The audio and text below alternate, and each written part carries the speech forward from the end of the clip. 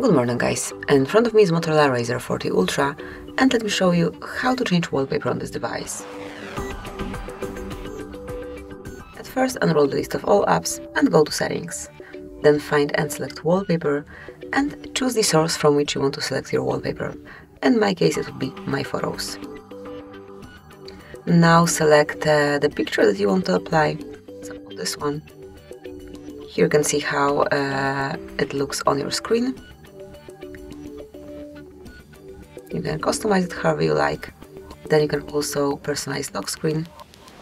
And once you want to apply it, just tap on confirmation mark. Finally decide if you want this picture to cover your lock screen only or both home and lock screens. And that's it. As you can see, from now on, this wallpaper is covering both your home and also lock screen of your device. Thank you for watching. Please subscribe our channel and leave the thumbs up.